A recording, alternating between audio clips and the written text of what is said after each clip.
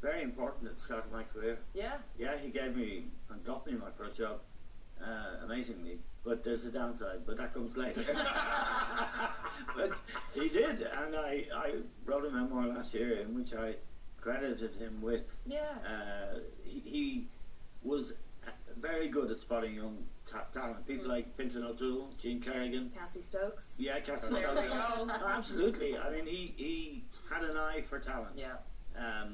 But maybe not the tolerance Right. that other people might have. Cassie. That's why we both don't talk to him anymore. Yeah. Now, Eamon Dunphy has a very distinctive voice, and Cassie, you've got the twang because, of course, you grew up in Canada, then Ireland, then you moved back to Canada. Yeah, I know. And you were in the media over there, and did you have to change your voice? I did. I had to change I was a voiceover artist over there, so they didn't want you.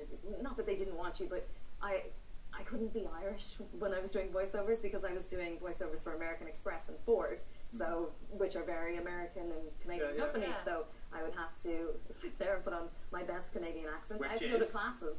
So so American Express would be American Express, realize the potential. Okay, so that was the thing. And it's funny to hear that. If American Express is watching, I don't think they knew that an Irish person was their female voiceover artist for about 2 years. Can you do an Eamon Dunphy? American Express.